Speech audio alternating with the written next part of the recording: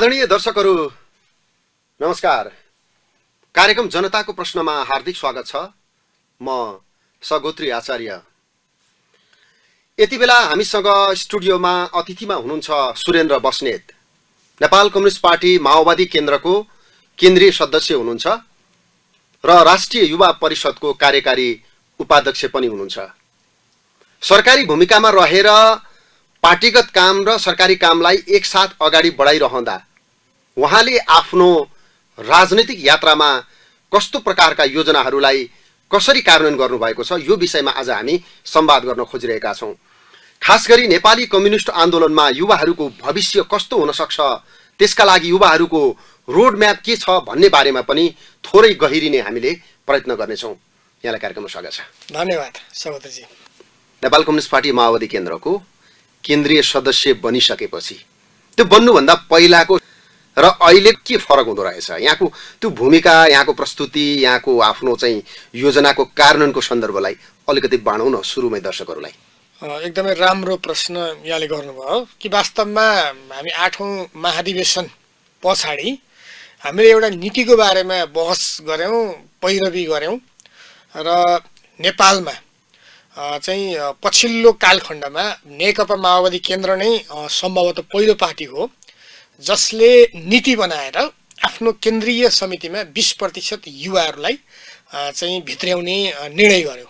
निर्णय मात्रै गरेन, त्यसलाई कार्यान्वयन पनि गर्यो। त्यसको बहसकर्ता, पैरवीकर्ता र अभियन्ताहरू मध्ये त्यो हुनुपर्छ भन्ने अभियन्ता मध्येको एउटा म पनि हो र संयोगले र सन्दर्भले चाहिँ हाम्रो त्यो भन्नाले 40 वर्ष मुनिको भन्नेलाई चाहिँ 16 देखि 40 वर्ष उमेर समूहलाई युवाको रूपमा राष्ट्रिय युवा नीतिले परिभाषित गरेको छ नेपालको सन्दर्भमा र त्यही 40 वर्ष मुनिको युवाहरूलाई 20% केन्द्रीय समितिमा भर्ती गरिनु पर्दछ भनेर बहस हामीले उठायौं। त्यो नीति बन्यो, महाधिवेशनले त्यसलाई पारित गर्यो र अन्ततगतवा त्यसमा चाहिँ हामी इन्ट्री पनि गर्यौं र चाहिँ हामी युवा केन्द्रीय सदस्यको रूपमा हामी त्यहाँ इन्ट्री हुन चाहिँ मौका हामीले प्राप्त गर्यौं। यसो गर्दै गर्दा कतिपय चाहिँ सन्तुलनहरू पनि त्यहाँ चाहिँ हामीभन्दा कयौं सिनियर चाहिँ साथीहरू नपरेर, अग्रजहरू पनि कतिपय नपरेर चाहिँ हामी एउटा उमेर समूहको आधारमा युवा का हिसाबले हामी भर्ती भयौं र स्वाभाविक रूपले पार्टीको राजनीतिक हिसाबले नीति निर्माण गर्ने सर्वोच्च निकाय केन्द्रीय समितिमा चाहिँ पुग्दै गर्दा पार्टीको चाहिँ वैचारिक क्षेत्रको कुरा होस्, सांगठनिक क्षेत्रको कुरा होस्, राजनीतिक क्षेत्रको कुरा होस्, यी सबै विषयमा बसेर छलफल गर्ने, बहस गर्ने र त्यो अभियानमा शरीक हुने मौका प्राप्त भएको छ र हिजो कतिपय हामीले उठाउने गरेका विषयवस्तुहरूलाई अब इम्प्लिमेन्टेसन तर्फ अगाडि लानका निमित्त स्वयं अग्रसरता लिनुपर्ने परिस्थितिमा पनि हामी आएका छौं। भनेको जिम्मेवारी प्राप्त गर्नुभन्दा अगाडि यसो गरिदिए हुन्थ्यो, यो गर्नुपर्छ, त्यो गर्नुपर्छ भनेर भन्दै आउनु भएको थियो। त्यो काम अहिले आफैले गर्न पाउँदाखेरि चाहिँ कतिको चुनौतीहरू हुँदो रहेछ?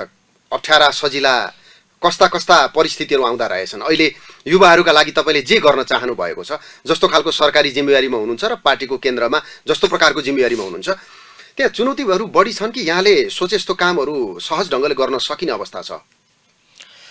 होइन, नेपालको युवाहरूको जनसङ्ख्या चाहिँ अघि भनिए जस्तो 16-40 को जनसङ्ख्यालाई युवा भनिएको छ र त्यस्ता युवाको संख्या 40.35% रहेको छ 2068 सालको जनगणना अनुसार। 78 को डेटा आउन बाँकी नै छ हैन।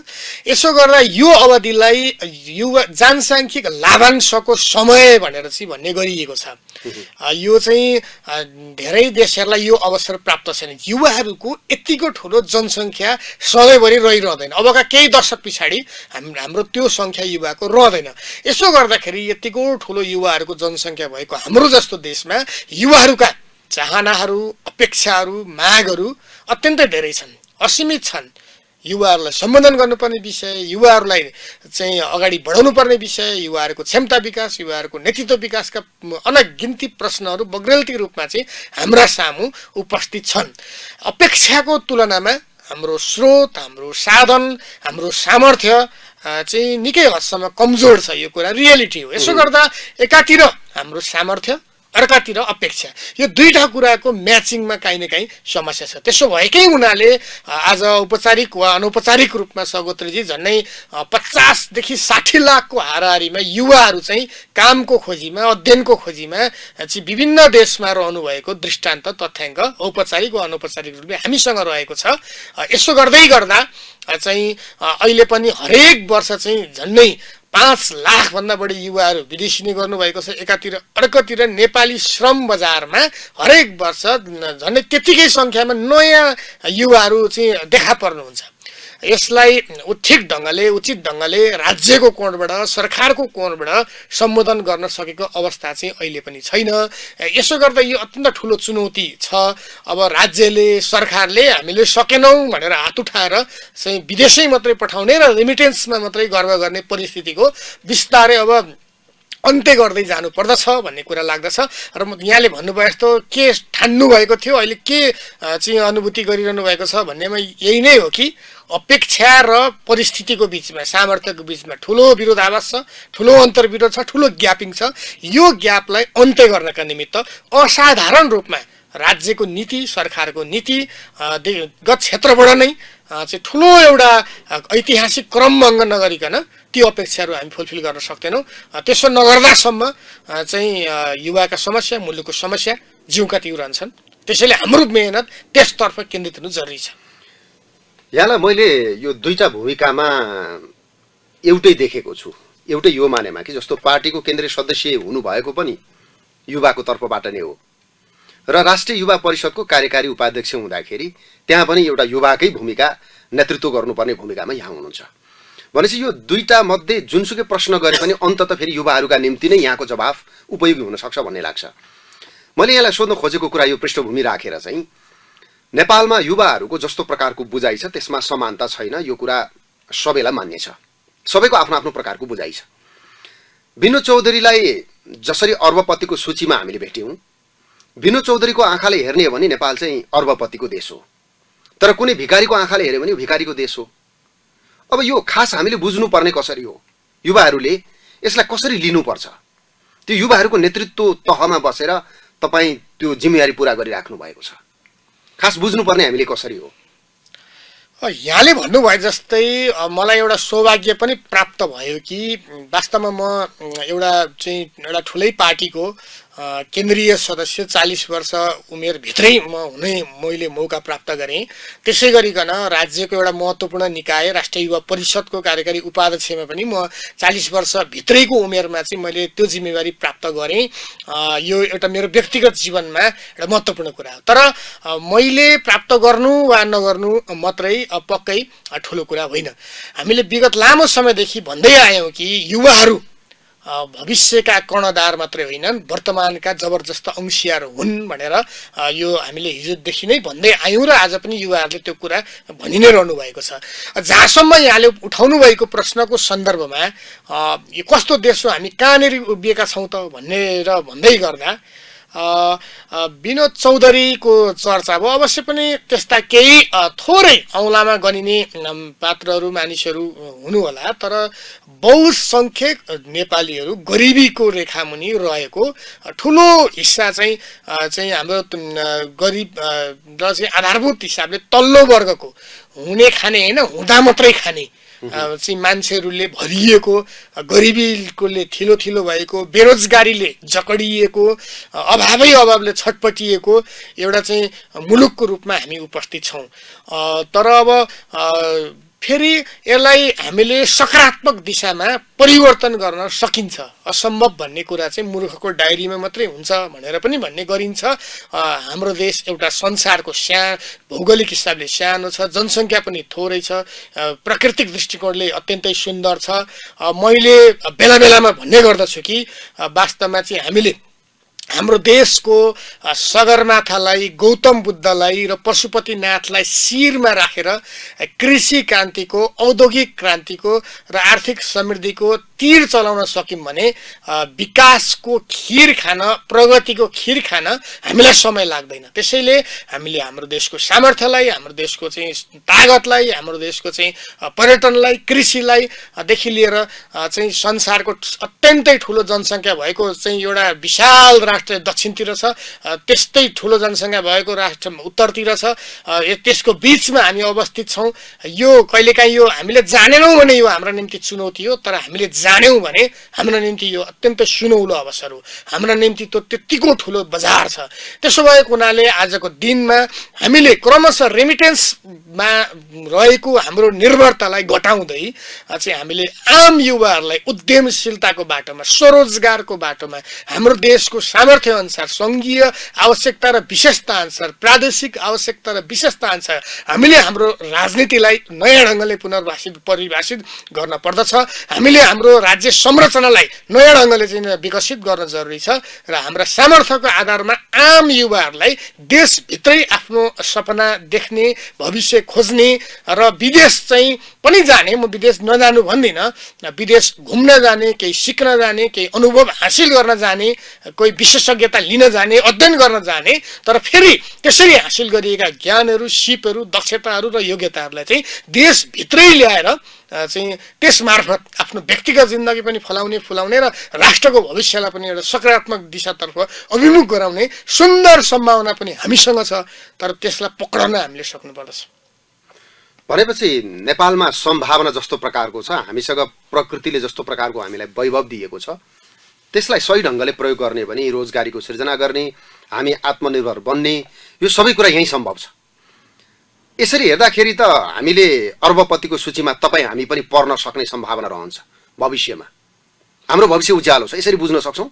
एकदमै म त नेपालको भविष्य उज्यालो छ। जस्तो म आफै पनि एउटा युवा हुनुको नाताले एउटा गिलासमा चाहिँ आधाउधी पानी छ भने कसैले त्यो गिलासलाई हेर्दाखेरिमा चाहिँ कसैले आधा पानीले भरिएको गिलास भनेर पनि उच्चारण गर्लान्, कसैले आधा चाहिँ खाली भएको गिलास भनेर पनि भन्लान्।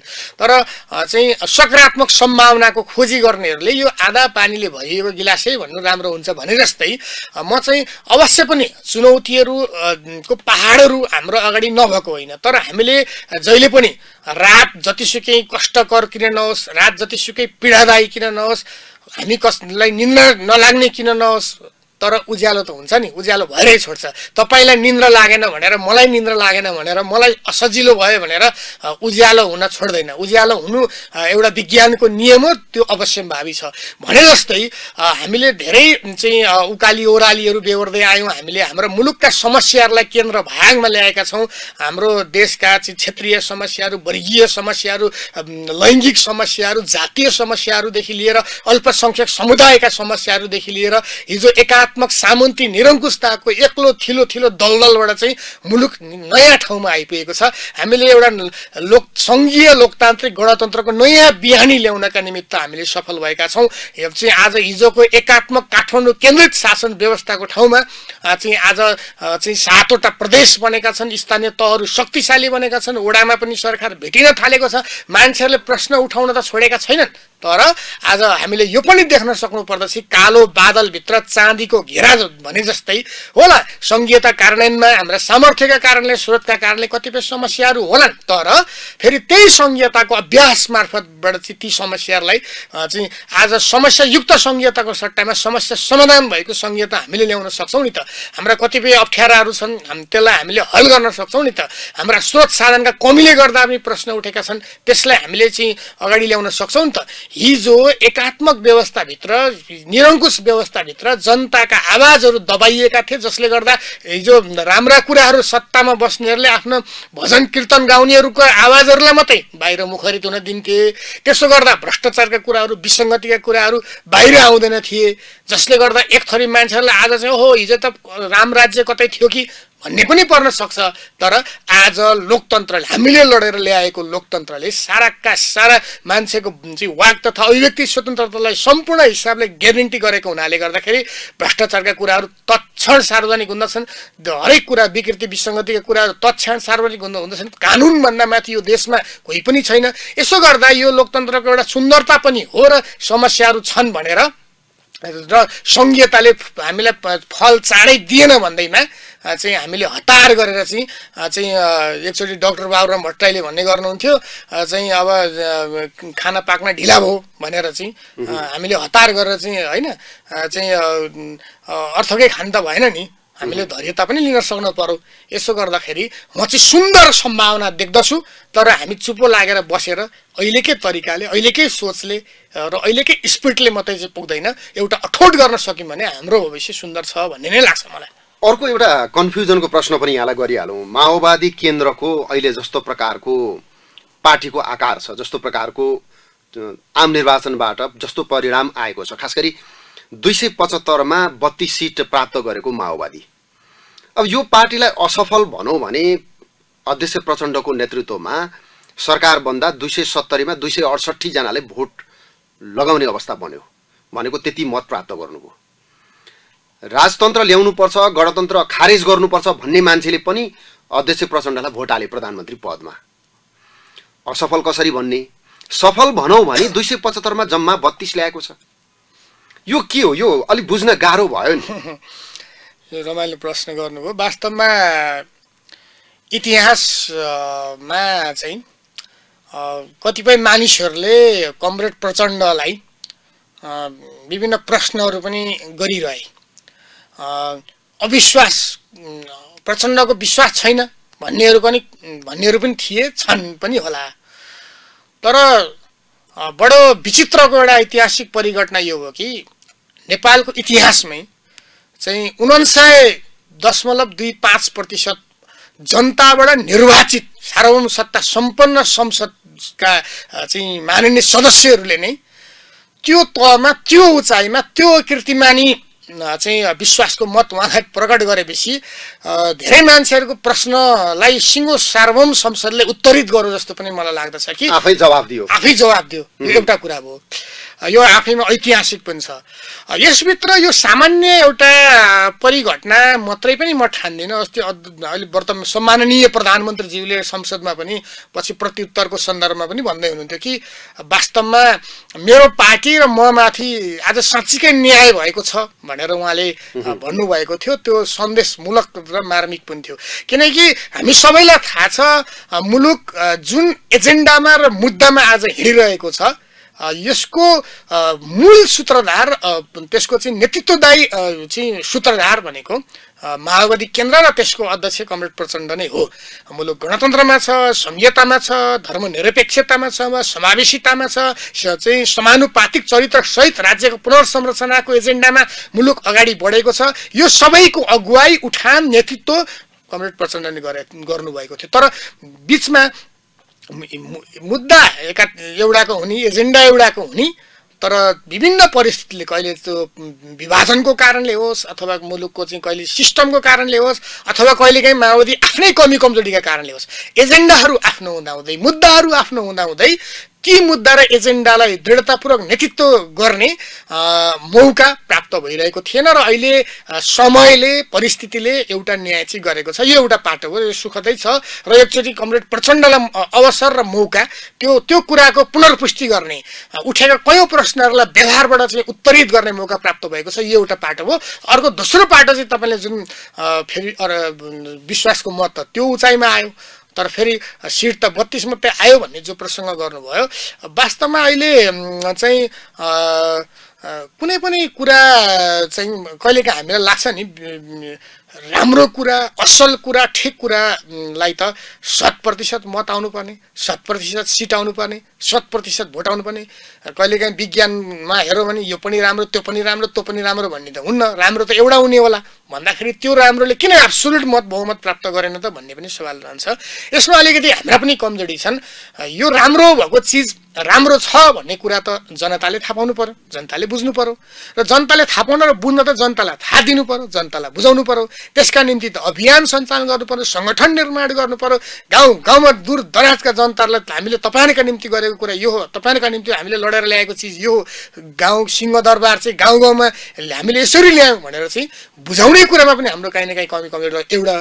अर्को चाहिँ मैले छोटोमा के भने अहिले पनि 12 लाख हाराहारीको मत चाहिँ माओवादीले समानुपातिकमा प्राप्त गरेको छ। हैन। यो पछिल्लो चरणमा आउँदा विगतमा कांग्रेस र एमाले हिजो 31,77,000 मत ल्याएको नेकपा एमाले समानुपातिकमा 74 को चुनावमा आज चाहिँ त्यो 4-5 लाख 6 लाख मत चाहिँ उल्टै मतदाता केही बढ्दा पनि एमाले गुमाएको छ। अर्कोतिर चाहिँ कांग्रेसले पनि त्यही 31,28,000 प्राप्त गरेको कांग्रेस आज 26 लाखमा झरेको छ भन्दाखेरि चाहिँ 13 लाख साढे समथिङ हाराहारी प्राप्त गरेको माओवादी चाहिँ 12 लाख भन्दा केही कममा आएको छ। यसरी हेर्यो भने विगतको मत जोगाउनेमा चाहिँ कांग्रेस र एमालेको तुलनामा माओवादी सबल देखिएको छ। तर यो पर्याप्त छैन र यसको समीक्षा पनि सुरु भएको छ। हिजो माओवादीले पनि कुनै समयमा चाहिँ मुलुकको कांग्रेस र एमाले दुईटै जोड्दा भन्दा पनि बढी सिटका साथ त्यो हाइटको पार्टीको रूपमा पनि माओवादी स्थापित थियो। फुट र विभाजनको असरदेखि लिएर हिजो व्यवस्था बदल्नका निम्ति जुन त्याग बलिदान र उत्सर्गको अभूतपूर्व कीर्तिमान सहित माओवादीले नेपाली राजनीतिको मियो लगाम र कमान्ड सम्हालेको थियो। त्यो व्यवस्थालाई संस्थागत गर्ने संविधान जारी भएपछि अवस्था बदल्ने विकास र समृद्धिको नेतृत्व गर्ने चाहिँ क्रममा कहीँ न कहीँ कमी हुँदाखेरि कहीँ न कहीँ यो अन्तर विरोध देखा परेको छ। मलाई के लाग्दछ भने माओवादीले आफ्नो समस्या र कमी र सीमाहरू पहिचान गरेको छ। अब त्यस आधारमा चाहिँ राजनीतिक दलहरू नेपालमा के देखियो भने हिस्टोरिकल मुभमेन्टसँग जोडिएर उदय भएका राजनीतिक शक्तिहरू कहिले केही साना होलान् तर केही ठुला होलान्, तर त्यति सजिलै समाप्त हुँदैनन्। कहिलेकाहीँ हामी के देख्छौँ भने एउटा भुल्काको रूपमा एउटा खरेको रूपमा चाहिँ तर कुनै आन्दोलन र मुभमेन्ट बिना आएका शक्तिहरूको भविष्यको बारेमा म धेरै भन्न सक्दिनँ। तर जुन चाहिँ तपाईँको 7 सालको क्रान्तिको मुभमेन्टबाट नेपाली कांग्रेस मूलत आयो त्यो कहिले सानो हुन्छ कहिले ठुलो हुन्छ, तर त्यो समाप्त भएको हामी पाउँदैनौँ। झापा विद्रोहको पृष्ठभूमिबाट र चाहिँ 36 सालको पनि मुभमेन्टबाट एमाले तत्कालीन माले हुँदै एमाले आयो, यसको पनि एउटा लिगेसी छ र त्यो हामी कहिले सानो हुने कहिले ठुलो हुने त्यो रहिरहेकै देख्छौँ। ठिक त्यसै गरिकन नेपालको व्यवस्थालाई नै कायापलट गर्ने गरी विश्व हल्लाउने गरी जो आदिमय महान जनयुद्ध चाहिँ 10 वर्षको पृष्ठभूमिको बीचबाट माओवादी आयो, यो कहिले केही ठुलो होला कहिले केही सानो होला, तर यो एउटा चाहिँ अभूतपूर्व क्रान्तिको बीचबाट आएको हुनाले यो पनि त्यो समाप्त हुन सक्दैन। मधेस विद्रोहबाट आएका केही मधेस केन्द्रित दलहरू छन्, उहाँहरूको पनि एउटा आफ्नो प्रकारको लिगेसी छ। यसो गर्दा मुभमेन्टबाट आएका दलहरू चाहिँ आफ्ना कमी गऱ्यो भने केही साना होलान्, राम्रो गरे अगाडि बढ्छन्, यो निरन्तर चल्छ, तर चाहिँ समाप्त हुन सक्दैनन् भन्ने मलाई लाग्दछ। त्यसकारण यो बलिदानीको जगमा आएको हुनाले यो सानो ठुलो हुने भन्दा पनि यसको महत्त्वलाई हामीले बुझ्नुपर्ने हुन्छ। महत्त्वका हिसाबले यो सानो होइन यो ठुलो नै छ भन्न खोज्नु भएको होला सायद। होइन, एजेन्डा र मुद्दा त अहिले पनि माओवादीकैमा त मुलुक हिँडिरहेको छ। त्यो एजेन्डाकै कुरा गर्दाखेरि जस्तो हिजोको युद्धलाई जनताले लडेको हो युद्ध भन्दाखेरि हो भन्छन्, तर जनयुद्ध होइन भन्छन्। यो कुरा यो भाष्य जसरी बनाइदैछ नि, जस्तो 17,000 माओवादीले मान्छे मारो भनेर चाहिँ एउटा भाष्य बनाइदैछ जबरजस्त, तर त्यो कुरा त क्रस भएको छैन। 17,000 मान्छे मारेर गणतन्त्र ल्याएको हो कि मरेर ल्याएको हो? त्यो बलिदानी गरेर ल्याएको हो कि मारेर ल्याएको हो? यो कुरामा तपाईँहरू किन कमजोर बनिराख्नु भयो? यो भाष्य चिर्न यसलाई क्रस गर्न तपाईँहरूसँग कुनै सामर्थ्य रहेन? होइन, बिल्कुल सामर्थ्य छ, हुन पर्दछ। एकदमै राम्रो प्रश्न यहाँले उठाउनु भयो। वास्तवमा चाहिँ एउटा गलत प्रकारको भाष्य जबरजस्त निर्माण गर्न खोजिँदैछ। म के कुरा चाहिँ बडो विनम्रतापूर्वक निवेदन गर्न चाहन्छु भने म कतिपय त्यस ढङ्गले टिप्पणी गर्ने महानुभावहरूलाई नेपालको संविधान पल्टाएर चाहिँ त्यसको प्रस्तावना हेर्नका निमित्त अपिल गर्न चाहन्छु, जहाँ जनयुद्ध नै त भनिएको छैन तर सशस्त्र सङ्घर्ष भनिएको छ र त्यसले स्पष्ट भन्न खोजेको त्यही 10 वर्ष जनयुद्ध नै हो। केही सम्झौताको दस्तावेज भएको हुनाले भने जस्तै भन्न सकिएन होला।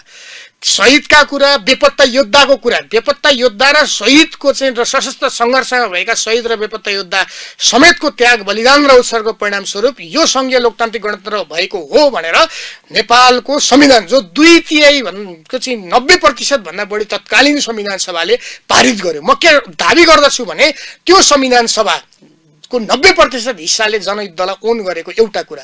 दोस्रो कुरा म तत्कालीन रूपमा स्मरण गर्न चाहन्छु, 2074 को निर्वाचनमा जाँदै गर्दाखेरि तत्कालीन रूपमा नेकपा एमाले र माओवादी केन्द्रको साझा वाम गठबन्धन थियो।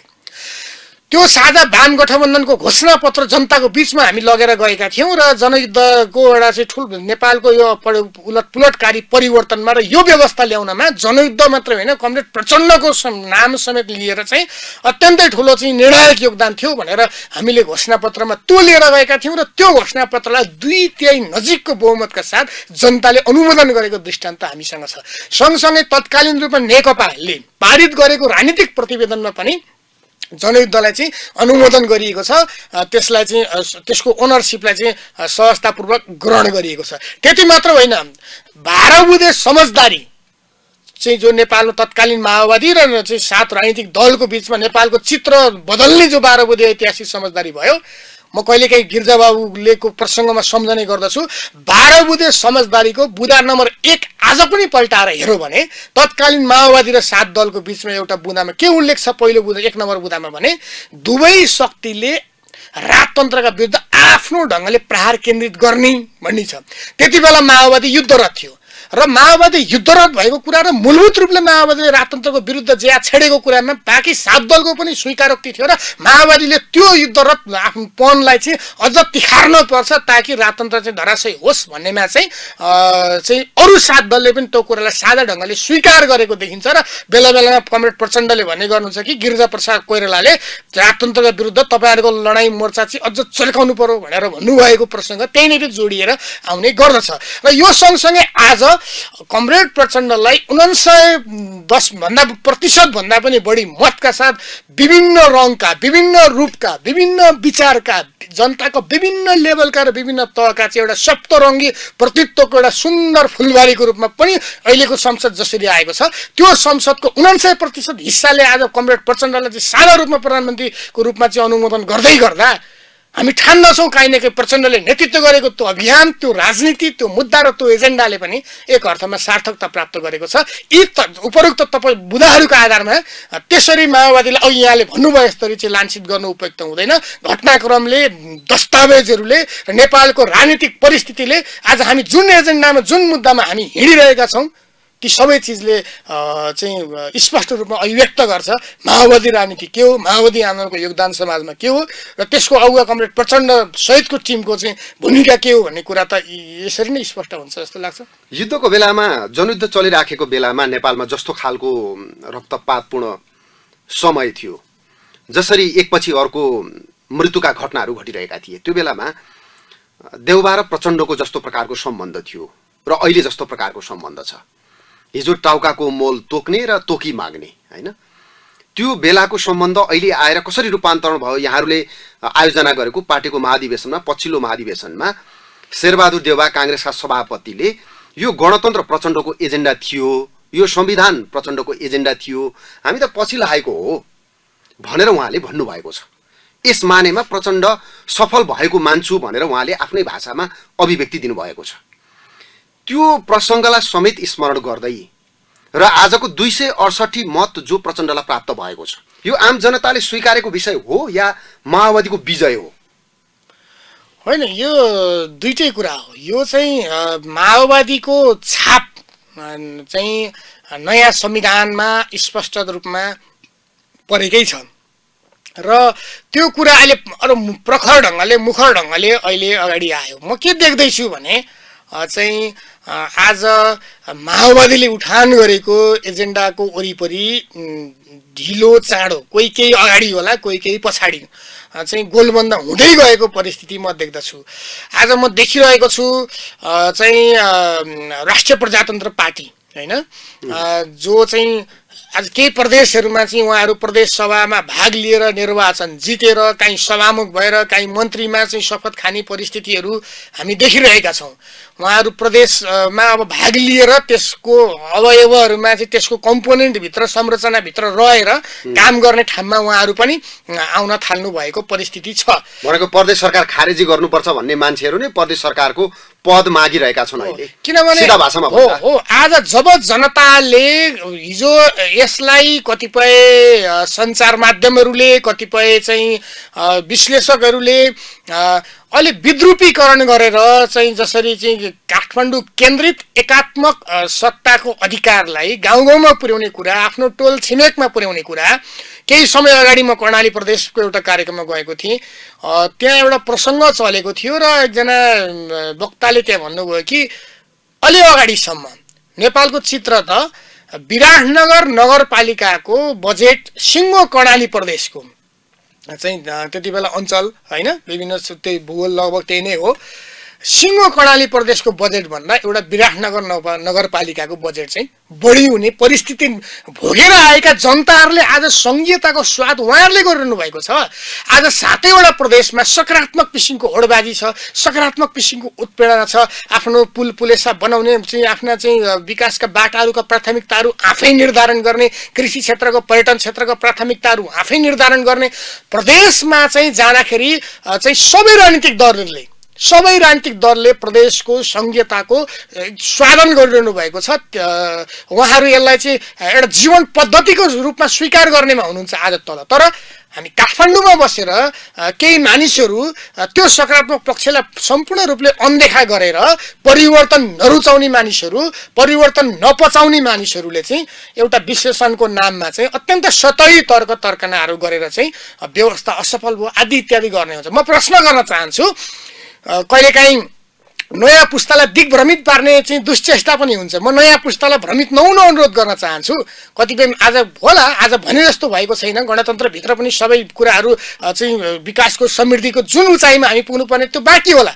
तर यसो भनेर चाहिँ हिजो राजतन्त्र ठिक दियो भन्ने पनि कतिपय मानिसहरू भन्ने गर्छन्। तर म प्रश्न गर्न चाहन्छु, यो त्यही राजतन्त्र होइन र सामूहिक राजतन्त्र जसले नेपाललाई विश्वको दोस्रो गरिब देशको रूपमा चाहिँ थिलो बनाएर छोडेर गएको होइन र राजतन्त्र बिदा भएको होइन र नेपालमा।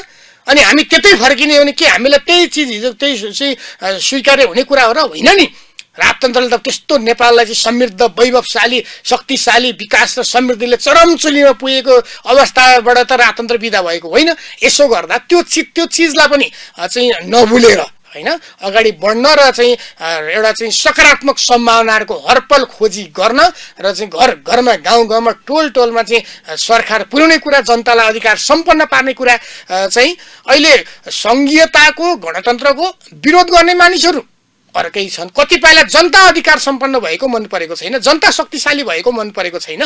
हिजो राजा महाराजा र तिनको चाहिँ जुठो पुरो खाएर हुर्किनेहरूले चाहिँ गाउँमा चाहिँ एक प्रकारको चाहिँ जो सत्ता चलाइरहेका थिए त्यसको ठाउँमा आज एउटा दलितको छोरो आएर चाहिँ नगरपालिकाको मेयर भएको छ। दलित नेता नभएको कुनै पनि वडा छैन। 6000 बढी वडाहरू मध्ये आज अनिवार्य रूपले कानुन सम्मत रूपले एउटा पुरुष एउटा खुल्ला दलित र एउटा दलित महिला चाहिँ आज चाहिँ वडाको चाहिँ अनिवार्य जनप्रतिनिधि भएको छ नि त। आज नगरपालिकाको मेयर र उपमेयर मध्ये एकजना महिला अनिवार्य भएको छ चाहिँ गाउँपालिकाको अध्यक्ष उपाध्यक्ष मध्ये। यो कुरा हिजोको पुरानो तरिकाले सोच्ने मान्छेहरूलाई कतिपयलाई पचेको छैन। नयाँ र पुरानाको जस्तो प्रकारको भेद हुन्छ यो सही ढङ्गले आजको कतिपय तबकाले हेर्न सकेन। तपाईँले उठाएको विषयभित्रै मैले सोध्नुपर्ने कुरा के छ भने जस्तो हामीले एउटा समानुपातिक प्रकारको समावेशी प्रकारको जस्तो संविधानको अभ्यास गरिरहेका छौँ। यहाँले भने जस्तै सबै वडामा दलित समुदायको विभिन्न समुदायको प्रतिनिधित्व होला जो पछाडि परेका थिए।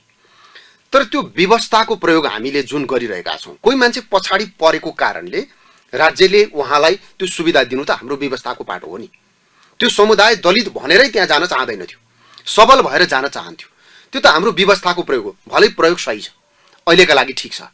तर त्यसलाई त्यो खुला रूपमा ल्याउनका निम्ति त्यो एउटा मेरिटोक्रेसी भनिन्छ नि, गुणका आधारमा त्यहाँ नेतृत्व गर्ने व्यवस्था मिलाउनका निम्ति चाहिँ यहाँहरूले युवाहरूको तर्फबाट पार्टीमा कसरी आवाज उठाउनु भएको छ? होइन, एउटा कुरो प्रतिस्पर्धा चाहिँ स्वच्छ हिसाबले गर्नुपर्छ र अन्ततः हामीले जान खोजेको र हाम्रो गन्तव्य त त्यही नै हो, पुग्ने त त्यही हो। अहिले हाम्रो बाध्यात्मक भयो। अहिले परिस्थिति के हो भने एउटा मानिसलाई चाहिँ हातखुट्टा बाँधेर डोरीले बाँधेर चाहिँ राखिएको छ र अर्कोलाई चाहिँ पुरै हातखुट्टा छोडिएको छ र तिम्रो दुईजना सँगैसँगै पौडी खेला प्रतिस्पर्धा गर भनौँ भने त्यो न्याय हुँदैन। समानहरूको बिचमा प्रतिस्पर्धा हुनुपर्छ। हिजोको एकात्मक सामन्ती र उत्पीडनकारी र एउटा अभिजात वर्गको र जात विशेषको मात्रै पक्ष पोषण गर्ने राज्य सत्ता थियो हामीसँग होइन। र त्यस्तो राज्य सत्ताको चाहिँ जातोमा कयौँ वर्षसम्म सदियौँसम्म खिचिएर मिचिएर सुविधा नपाएर, अवसर नपाएर, शिक्षा नपाएर, पहुँच नपाएर चाहिँ एउटा खास सम्प्रदाय लामो समयसम्म हिस्टोरिकल्ली त्यो चाहिँ पछाडि पारियो। त्यसो भएको हुनाले चाहिँ त्यो समुदायलाई निश्चित समयको निमित्त निश्चित समयको निमित्त चाहिँ केही विशेष अधिकार दिउँ। त्यसो गर्दै गर्दा चाहिँ अरूको खोज्ने होइन हैन, अरूको खोज्ने होइन, अरूको अधिकारलाई पनि सुनिश्चित गर्दै बरु यहाँ त कहिलेकाहीँ के पाइन्छ भने समावेशिताको एक थरी मानिसहरू विरोध गर्दछन्। त्यसो गर्दै गरेर घुमौतरो तरिकाले आफ्नो आधिपत्यको चाहिँ अविच्छिन्न चाहिँ निरन्तरताको खोजीमा मान्छेहरू रुमलिरहेको म पाउँदछु। आफूले पाउने भन्दा पनि बढी चिज चाहिँ अर्काको खोसेर कसैले पनि लिनु हुँदैन। त्यसो गर्दाखेरि अघि मैले भने जस्तै हात बाँधिएका मान्छेहरू, डोरीले चाहिँ खुट्टा बाँधिएका मान्छेहरूको डोरी जन्जिर त्यो साङ्लो उनीहरूका हातबाट हट्यो भने, उनीहरूका शरीरबाट हट्यो भने बराबर हुने परिस्थिति निर्माण भयो भने त्यति बेला कुनै समावेशिताको र विशेष अधिकारको जरुरत पर्दैन। तर किनभने हिजोको राज्य सत्ता लोकतान्त्रिक थिएन, चाहिँ आम जनउत्तरदायी सम्पूर्ण हिसाबले थिएन, सबैको चाहिँ साझा ढङ्गले प्रतित्व गर्ने थिएन। यदि आजको छ भने त आजको राजतन्त्र आधुनिक के अरे आजको चाहिँ व्यवस्था आधुनिक हो, आजको परिवर्तन आधुनिक हो, आजको व्यवस्था चाहिँ लोकतान्त्रिक हो, जनउत्तरदायी हो र सबैको साझा हो भने त इतिहासमा भएका त्रुटिहरूलाई कमी कमजोरीहरूलाई लिएर हेरेर त्यो पछाडि पारिएका राज्यद्वारा बलपूर्वक पछाडि पारिएका समुदायलाई त्यही राज्यले केही समय विशेष आरक्षण सहित अरू सर नपुग्दासम्म विशेष अधिकार दिने कुरा स्वाभाविक छ, आवश्यक छ र यो अनन्तकालसम्म सधैँभरि चाहिँ त्यो भइरहनु जरुरी छैन। हैन, यो जस्तो समावेशिताको कुरामा त हामीले छलफल गर्नै परेन, यसमा विरोध गर्नेहरूको पनि हामीले छलफल गरिरहनु परेन। मैले यहाँ तपाईलाई बुझ्न खोजेको, तपाईसँग सोध्न खोजेको कुरा चाहिँ यसलाई हिजो इतिहासको जस्तो प्रकारको शासन व्यवस्था थियो र त्यसले निकालेको यो प्रत्युत्पादक एउटा प्रणालीका रूपमा, बाध्यात्मक प्रणालीका रूपमा यहाँहरूले लिनुभएको हो कि अथवा यसलाई यो गौरवशाली नीति नियमका रूपमा यहाँहरूले लिनुभएको? मैले यो कुरा बुझ्न खोजेको। समावेशिता त यसै जरुरी छ। तपाईँ गाडी चढेको बेलामा बच्चा बोकेको कोही महिला देख्नुभयो भने बच्चा नबोकेको मान्छेले त छोडिदिनु पर्यो नि, यति कुरा न हो, नसक्नेलाई दिनु पर्यो भन्ने कुरा हो। कोही मान्छे हिँड्न सकेको छैन, तपाईँ सधैँ मान्छेले लौरो टेकेको हो भने त्यो लौरो हिँड्न नसक्ने मान्छेलाई टेक्न दिनु पर्यो। समावेशिता यति कुरा नभयो, नसक्नेलाई सहयोग गरौँ भन्ने कुरा त प्राकृतिक कुरा हो, यो सधैँभरि चाहिन्छ, चाहिरहने कुरा छ, यसमा हामीले बहस गर्नै परेन। तर हाम्रो अहिले यो समावेशिता अथवा हाम्रो जुन प्रकारको एउटा इन्क्लुसिभ नीति नियम बनेको छ यो चाहिँ इतिहासको हाम्रो बाध्यता हो भनेर यहाँहरूले लिनुभयो या समतामूलक समाज निर्माण गर्ने दिशामा हामी यो बाध्यात्मक विषयमा बसिरहनु हुँदैन? लोकतान्त्रिक गणतन्त्रको ठाउँमा समाजवादी गणतन्त्र, समावेशिताको ठाउँमा समतामूलक न्याय प्रणाली निर्माण गर्न अब हामीले हतारो गर्नुपर्छ या छिटो जानुपर्छ, यो बाध्यात्मक स्थितिमा बसिरहनु हुँदैन भनेर सोच्नु भएको? यो दुई मध्ये कुन चाहिँ पाटोमा यहाँहरूको बहस अहिले चलेको भनेर मैले बुझ्न खोजेको। हैन, जाने चाहिँ लोकतान्त्रिक गणतन्त्रको बाटो हुँदै समाजवादी गणतन्त्रतर्फ नै जाने हो, गन्तव्य त्यही नै हो भनेको मूलतः बाध्यात्मक हो। यहाँले भने जस्तो चाहिँ समावेशी चाहिँ लोकतन्त्रबाट समतामूलक लोकतन्त्रकै यात्रामा हामी जाने हो। तर हामीले त्यसो गर्दै गर्दा चाहिँ अघि भनिए जस्तै चाहिँ केही निश्चित चरणहरू छन्, त्यो पुरा गर्नै पर्छ।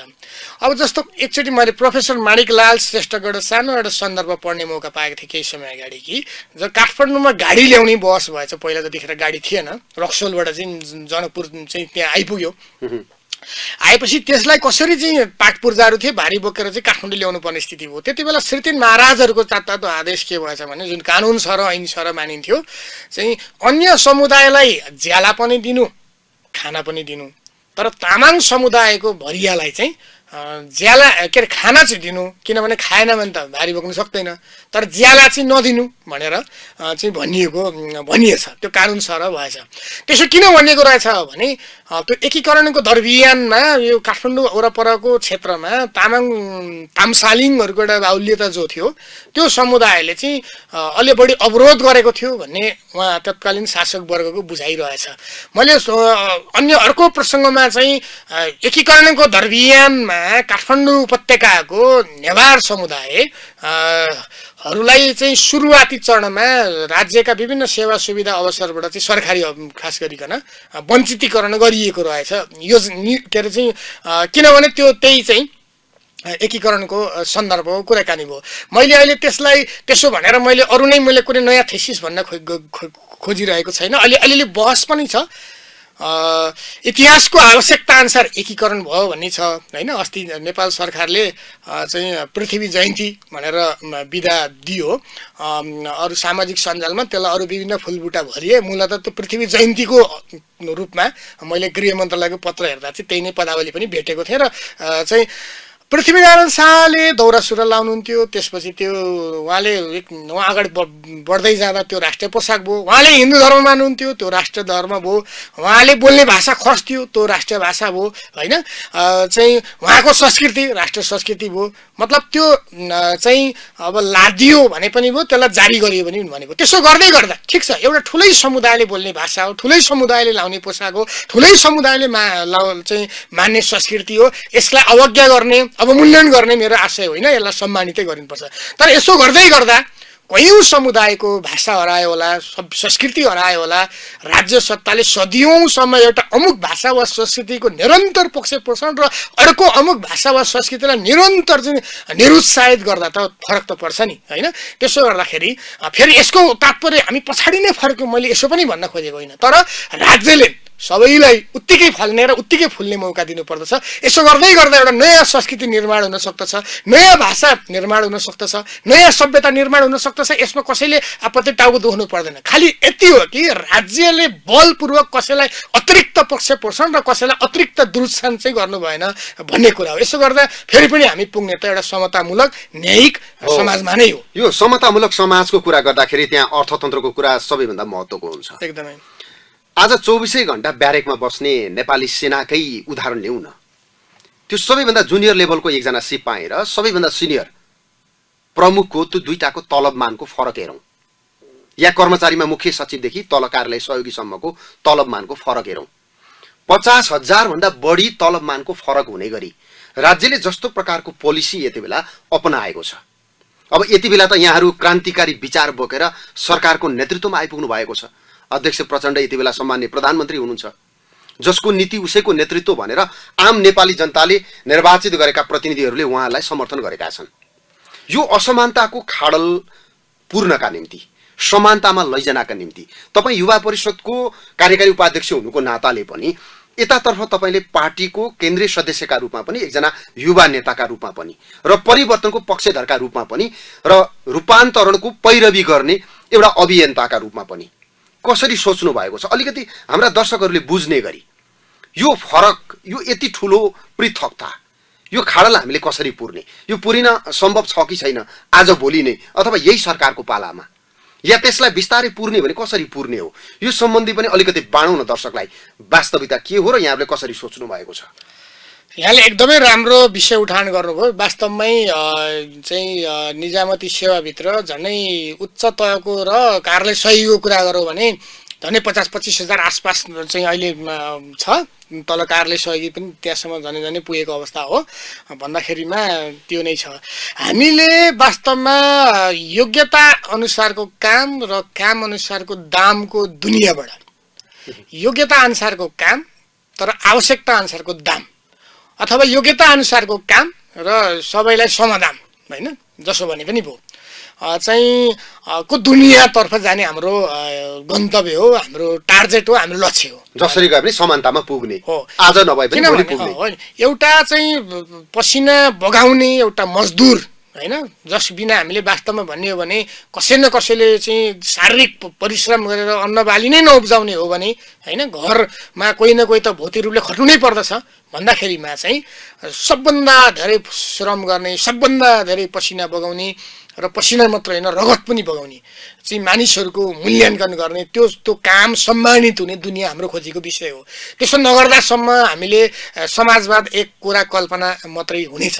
त्यसो गर्दाखेरि हाम्रो यात्रा त त्यसतर्फ नै हो। यो खाडललाई हामीले क्रमशः घटाउँदै नै लानु जरुरी छ। त्यसका निम्ति एउटा समुन्नत चेतनाको चाहिँ एउटा विकास पनि जरुरी छ र यो काहीँ न काहीँ अझ यसको चाहिँ समूल यसको चाहिँ हल गर्नेतिर लाग्ने हो भने सगोत्रजी काहीँ न काहीँ हामी चाहिँ निजी सम्पत्ति माथिको कुराकानी हामी कतिपय बाहिर चाहिँ समाजवादी दिशा अपनाउन खोजेका देशमा मात्रै होइन, कतिपय पुँजीवादी देशहरूमा पनि यो भूमिमाथिको स्वामित्व र चाहिँ निजी सम्पत्तिको चाहिँ असीमित रूपले चाहिँ जति पनि राख्न पाउने, जति पनि कमाउन पाउने र चाहिँ भूमि जति पनि राख्न पाउने अथवा भूमिमाथि नआएर चाहिँ व्यक्तिको मात्रै स्वामित्व हुने जो चाहिँ प्रथा छ, जबसम्म चाहिँ एउटा राज्यको हिसाबले फेरि यो बहस गर्दै गर्दा फेरि निजी सम्पत्तिमाथिको चाहिँ अधिकारको माथि प्रश्न कुठारघातको विषयवस्तुहरू आउने गर्छ। तर साँच्चै भन्ने हो भने हामी एउटा अन्ततगतमा मानव समुदायले चाहिँ मान्छेको हाम्रो विचारले, हाम्रो मुद्दाले, एजेन्डाले हामी एउटा न्यायपूर्ण, समतामूलक, समृद्ध र समाजवादी चाहिँ समाज निर्माण गर्न चाहन्छौँ। यसो गर्दा यो निजी सम्पत्तिको चाहिँ एउटा नियन्त्रणविहीन, अङ्कुशविहीन र चाहिँ एउटा चाहिँ नियन्त्रणविहीन जो चाहिँ एउटा छायातन्त्र छ, यो कायम रहँदासम्म चाहिँ समतामूलक समाज निर्माणमा काहीँ न काहीँ बाधा व्यवधान रहि नै रहन्छ। यसो भएको हुनाले कतिपय कुराहरू हामीले सबै केही मानिसहरू जस्तो 10% मानिसहरूको हातमा 90% सम्पत्ति, भूमि, स्रोत साधन हुने र 90% जनताको हातमा चाहिँ 10% मात्रै स्रोत साधन र चाहिँ सम्पत्ति हुने चाहिँ असमान प्रकारबाट समाज अगाडि बढ्दासम्म त हाम्रो समतामूलक समाज निर्माण हुन सक्दैन। यसो भनेर अहिले भर्खरै चाहिँ व्यक्तिका चाहिँ निजी चाहिँ एउटा चाहिँ व्यक्तित्व विकासको, वृत्ति विकासको स्वतन्त्रतालाई कुण्ठित गर्ने भन्ने पनि प्रश्न होइन। प्रश्न के हो भने राज्य सबल हुनु पर्यो, राज्य सबल हुनु पर्यो, त्यो बेला मात्रै समानता लागू गर्न सकिन्छ। हाम्रै देशको परिप्रेक्ष्यमा कुराकानी गर्ने हो भने शिक्षा र स्वास्थ्य पूर्ण रूपले राज्यको दायित्वभित्र आउनु पर्यो। शिक्षा निःशुल्क हुनुपर्छ, किनभने हाम्रो संविधानले नै 12 सम्मको शिक्षालाई निःशुल्क भनेर ग्यारेन्टी गरेको छ। स्वास्थ्यलाई मौलिक हकको रूपमा संविधानले ग्यारेन्टी गरेको छ। इभन रोजगार पनि नागरिकको मौलिक हकको रूपमा संविधानले ग्यारेन्टी गरेको छ। त्यसैले यी आकांक्षालाई फुलाउनका निमित्त, त्यो समाजवादी यात्रा तय गर्नका निमित्त र जनताका, युवाका चाहिँ प्रश्नहरूलाई हल गर्नका निमित्त संवैधानिक रूपमा नागरिकको मौलिक हकको रूपमा ग्यारेन्टी गरिएको शिक्षा, स्वास्थ्य र रोजगारको हकलाई व्यवहारत कार्यान्वयन गर्ने दिशामा हाम्रो सरकारले, हाम्रो राज्य व्यवस्थाले, हाम्रा राजनीतिक दलहरूले अबको सम्पूर्ण ध्यान र कार्यभार यतातिर केन्द्रित गर्नुपर्छ। तब मात्र हाम्रो संविधानले परिकल्पना गरेको समाजवाद उन्मुख दिशामा हामी अगाडि जान सक्छौँ। भनेको तपाईँले दुईटा कुरा बताउनु भयो। एउटा चाहिँ राज्य सबल भएपछि यो खाडललाई पुर्न सकिन्छ। हो, राज्य बलियो त हुनै पर्छ, पहिलो कुरा। दोस्रो कुरा भनेको निजी सम्पत्ति माथि पनि हामीले पुनर्विचार गर्नु पर्यो। हामीले जस्तो प्रकारले व्यवस्थित गर्नुपर्छ। अहिले धेरै ठुलो उदाहरण पनि नलिउँ, सानै उदाहरण लिउँ। अहिले जाडोको मौसम छ, हामी सबैले चिया खान्छौँ, तर बजारमा 20 रुपैयाँ कप दुधको चिया पनि पाइन्छ र 180 रुपैयाँसम्म रेस्टुरेन्टमा हामीले खाइरहेका छौँ। त्यो चिया एउटै हो, केही फरक छैन। बसेर खाने ठाउँ अलिकति फरक होला, सोफा फरक होला, बस्ने बेन्चहरू फरक होला। भनेपछि त्यो दुईटैमा राज्यलाई कर तिरेपछि चाहिँ 20 रुपैयाँको चिया 180मा नि बेच्न पाइयो नि। यो नागरिकको स्वतन्त्रताको पनि त हद हुन्छ होला नि, हद हुँदैन। यो विषय अत्यन्त सानो हो तर पेचिलो विषय हो। आज हामीले वस्तुको मूल्य निर्धारण कसरी गर्ने, बजारमा भएको गुणस्तरको कसरी मूल्य निर्धारण गर्ने, अथवा त्यसलाई कसरी गुणस्तरीय बनाउन राज्यले नियमनलाई प्रभावकारी बनाउने, यस्ता असरल विषयहरू छन्। मैले यसलाई यो पृष्ठभूमिमा राखेर यहाँलाई सोध्न खोजेको कुरा चाहिँ माओवादी भएर सोच्दा यो व्यतिथिहरू, असमानताहरू र जस्तो प्रकारका ब्लेमहरू छन्, हामीले जुन चर्चा गऱ्यौँ, एउटा माओवादी हुनु र नहुनुको फरक, म तपाईँलाई त्यो इन्डिकेटरहरू माग्दैछु, आज दर्शकका निम्ति बाँड्न चाहन्छु। माओवादी हुनु र नहुनुमा फरक के हो? मलाई 5वटा इन्डिकेटर भनिदिनुहोस् न। एउटा मान्छे इमान्दार एमालेमा नि हुन मिल्छ, एउटा मान्छे इमान्दार काङ्ग्रेसमा नि हुन मिल्छ, एउटा मान्छे इमान्दार राप्रपामा नि हुन मिल्छ, बेइमान सबैमा हुन मिल्छ। तर माओवादी नै हुनुपर्ने चाहिँ किन? यसका इन्डिकेटरहरू के हुन् त? मलाई 5वटा मात्रै बताइदिनुहोस् न। होइन, पहिलो र महत्त्वपूर्ण इन्डिकेटर त हिजो चाहिँ एकदमै कुलाङ्गार होस् कि होइन, एकदम चाहिँ जस्तोसुकै होस्, वंश राजाको छोरो नै मुलुकको सर्वोच्च चाहिँ सिंहसानमा शासक हुने, यो माओवादी नहुने कुरा त्यो थियो। माओवादी हुनुको फरक एउटा चाहिँ जन्मसिद्ध, जन्मजात वंश परम्पराको आधारमा शासन सत्ता गर्न पाइँदैन। जनताको छोरो छोरी प्रति नै हुनुपर्छ भन्ने कुरा भयो। माओवादी नै त्यो अभियान्ता भयो जसले नेपालमा पहिलो महिला राष्ट्रपति बनायो, जबकि माओवादी नहुँदै गर्दा चाहिँ महिलाहरू घरका चुला चौकामा गर्ने मानिसहरू मात्रै हुन् भन्ने समाजबाट आवश्यकता पर्यो भने महिलाहरूले राष्ट्रको नेतृत्व गर्न सक्छन् भन्ने कुराको पुष्टि गर्ने कुराको अगुवाई माओवादीले गर्यो होइन। महिलाहरूलाई कोक्रो र नानी पाउने सन्तान मात्रै हुन् भन्ने दुनियाँ हिजो थियो। माओवादी दुनियाँले ती कोक्रो मात्रै हल्लाउन सक्दैनन्, ती महिलाहरूले संसदको सभामुख भएर राज्य सत्ता सञ्चालन गर्न सक्छन् भन्ने परिपाटीको त्यो अवधारणा ल्यायो। दलितहरूलाई, मधेसीहरूलाई, अल्पसङ्ख्यक समुदायहरूलाई दोस्रो दर्जाको नागरिक मान्ने चलन हिजो थियो। त्यो माओवादी नहुनुको कुरा थियो र माओवादी हुँदै गर्दा ती मान्छेहरू आज राज्य सत्ताका विभिन्न अवयवहरूमा चाहिँ एउटा नेतृत्वदायी ठाउँमा बसेर चाहिँ मुलुकको शासन सत्ताको हिस्सेदार हुन पाएका छन्। त्यो अर्को कुरा हो। सँगसँगै आज युवा जागरणको र सशक्तिकरणको कुरा, परिवर्तनको कुरा, हिजोको यथास्थितिप्रति चाहिँ असहमति प्रकट गर्दै नयाँ समाजको दिशा पहिल्याउने कुरामा माओवादी हुनुको औचित्य त्यहाँनिर पनि सिद्ध हो भन्ने मलाई लाग्दछ। र चाहिँ त्यसैले मूलत माओवादी हुनु भनेको परिवर्तनको सपना देख्ने र त्यो परिवर्तनको गन्तव्यलाई पक्रने र त्यसको उज्यालोलाई जनताका घर दैलोमा पुर्याउने कुरा हो भन्ने मलाई लाग्दछ। यसो भन्दै गर्दा अरू राजनीतिक दलहरूसँग पनि चाहिँ सहमति गर्दै सहकार्य गर्दै हामी अगाडि बढ्न चाहिँ हामीले पर्छ। फेरि यो एक्लै सबै कुरा चाहिँ हुँदैन, सबैसँग सहकार्यता गर्नु परिहाल्यो। हामी संवादको किनारामा छौँ। मैले सोध्न छुटाएको, यहाँले भन्न चाहेको त्यस्तो खास विषय केही छ भने, यहाँको अभिव्यक्तिभित्रै हामीले स्मरण गर्नुपर्ने कुरा कुनै छ भने छोटोमा। मैले करिब कुरा यहाँ भनि नै सकेँ। अब खालि के हो भनेपछि नेपालको 3 करोड जनसङ्ख्या अहिले त त्योभन्दा नि कम आएको छ। चाहिँ हाम्रा समस्याहरू पहिचान भएका छन्, हाम्रा मुद्दाहरू स्वतमा आएका छन्। रोल्पादेखि लिएर डोल्पादेखि लिएर मधेसदेखि लिएर सबै ठाउँका समस्याहरू चाहिँ सूत्रबद्ध भएका छन्। हामीले समस्या चिनेका छौँ। अब हामीले एउटा अठोट गरेर चाहिँ वास्तवमा जनताप्रति उत्तरदायी भएर इमान्दारीपूर्वक अगाडि बढ्यौँ, विधिको शासन चलायौँ, सुशासन दियौँ र विकास र चाहिँ समृद्धिको एक सूत्रीय अभियानमा लाग्यौँ भने हाम्रो भविष्य उज्जवल छ। नेपाल भन्न बेर लाग्दैन। हस्, व्यस्तताको बीचमा जनताको प्रश्न कार्यक्रमका लागि स्टुडियोसम्म आइदिनु हामी आभार व्यक्त गर्छौँ। अर्को कुनै श्रृङ्खलामा फेरि पनि संवाद गरौँला। अहिले चाहिँ छुट्टिन्छौँ। हस्, दर्शकहरू, हामीसँग हुनुहुन्थ्यो राष्ट्रिय युवा परिषदका कार्यकारी उपाध्यक्ष सुरेन्द्र बस्नेत, नेपाल कम्युनिस्ट पार्टी माओवादी केन्द्रका केन्द्रीय सदस्य पनि हुनुहुन्छ। हामीले अघि नै पृष्ठभूमिमा कुरा उठाइसकेका छौँ। यद्यपि आजको छलफलभित्र थुप्रै उज्याला पक्षहरू पनि छन् भन्ने लाग्छ। नेपाली समाजमा जस्तो प्रकारका निराशाहरू पकिरहेका छन्, तिनीहरू बिस्तारै समाधानतर्फ अघि बढिरहेका छन्। पार्टीहरूको भाँड भैलो हुन्छ, अब यिनीहरू सबै सिद्धिन्छन् भनेर हिजो जसरी अनुमान गरिएको थियो त्यस्तो भएन। अहिले प्रधानमन्त्रीले विश्वासको मत लिँदै गर्दाखेरि जसरी सबै पार्टीका सबै नेताहरू एक ठाउँमा उभिने परिस्थिति बन्यो, यसले जनतामा निकै ठुलो उत्साह पैदा भएको छ। जसको नीति उसैको नेतृत्व भनेर अध्यक्ष प्रचण्डलाई सामान्य प्रधानमन्त्रीका रूपमा नेताहरूले स्वीकार गरेको देखियो। राप्रपाले प्रदेश सरकारको खारेजी भनेर चुनावमा गएको थियो, तर जब जनमत प्राप्त गरेर आइसकेपछि यो प्रदेश सरकारको संरक्षण गर्नुपर्छ भन्ने मान्छेलाई नै मतदान गरिसकेपछि जनमतको सम्मान गरेको अर्थाइएको छ।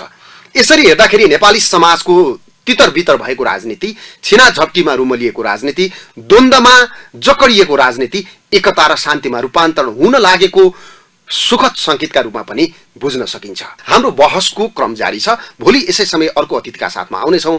आज भने हामी सबैलाई बिदा दिनुहोस्। युनिभर्सल टेलिभिजन हेर्दै गर्नुहोला। नमस्ते।